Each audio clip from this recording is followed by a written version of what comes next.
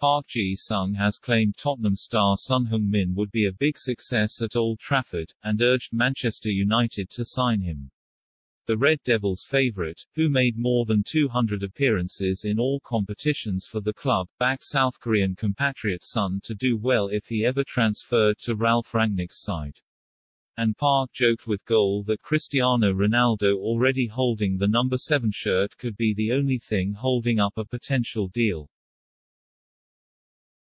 He said, "Son has already proved himself in the Premier League and I believe he's good enough to do very well at United.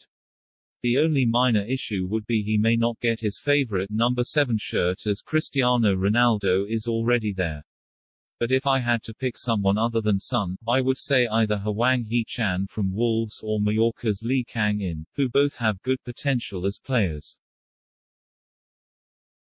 Son, 29, is considered one of the best forwards in the Premier League, with an excellent record of 76 goals and 41 assists to his name across 211 appearances in the competition.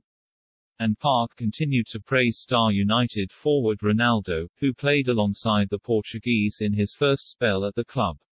He added, "It's not easy and very rare that a player comes back to United after previously spending his prime years at the club. But I thought if that could happen with a player, it could be Ronaldo." On top of that, as is well known, he was the first player to arrive at the training ground, and the last one to leave, which shows his passion for football.